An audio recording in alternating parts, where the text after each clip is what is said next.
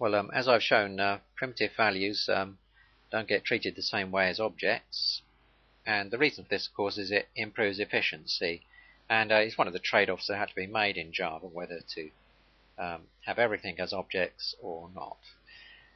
Some languages like Smalltalk, everything is an object, but not in Java.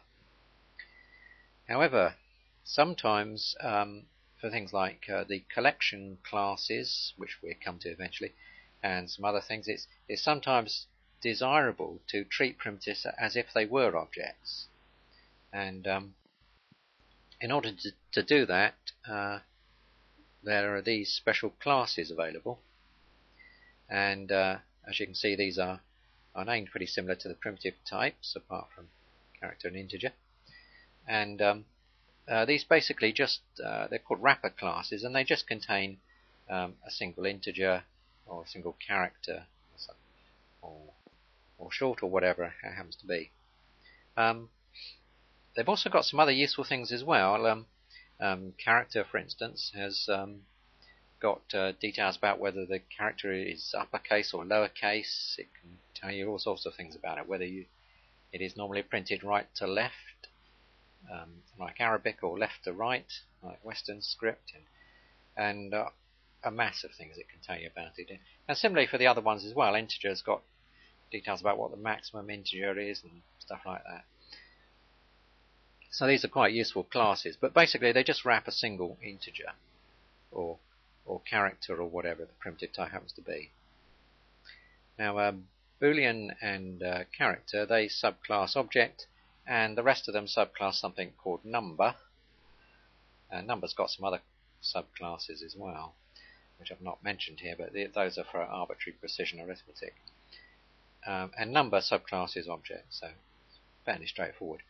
Now all of these classes there have got a constructor that takes the value of the primitive type, and all of them apart from character have also got one that takes a string type. So you could write something like this down here. That's no problem. However, having said that, it is better in fact to use this other thing that they've also got, which is a static method called value of, and they've all got this, and it takes a value of the appropriate primitive type, and it returns an object, or a reference to an object of the class, the relevant class. So you've got you've got a method like this then in integer. It returns an integer and it takes an int. You can also go the other way.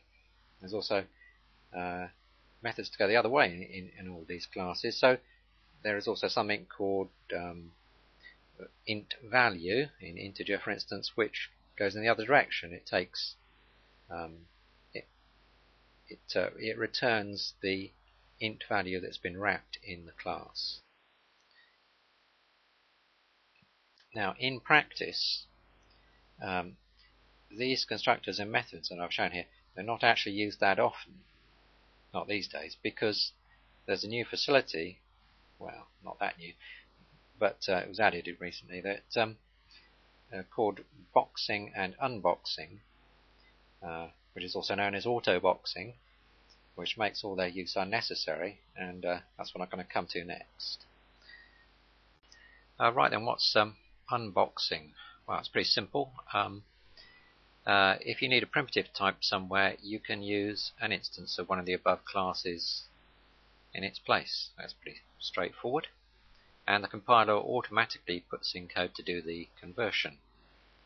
And for boxing, that's pretty simple as well. If you need an instance of one of those classes, you can use a primitive type instead, and the compiler automatically inserts code to construct the class from the primitive. Now, there's one particular thing that's worth mentioning, and that is that binary and unary numeric promotion can include a preliminary unboxing stage. So what happens is unboxing is performed first, and then you can do binary and unary promotion. This is one of these instances where you're going to go back and fill in some details. We'll have to do that again for generics too. Alright, and just in case I didn't mention it,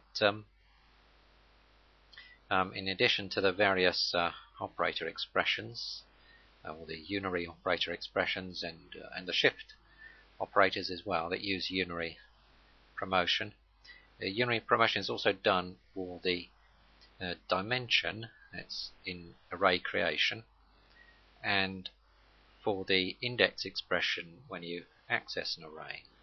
Well, that's the pop to square brackets. Okay, and as I said before, there is a small performance penalty when you use these wrapper classes.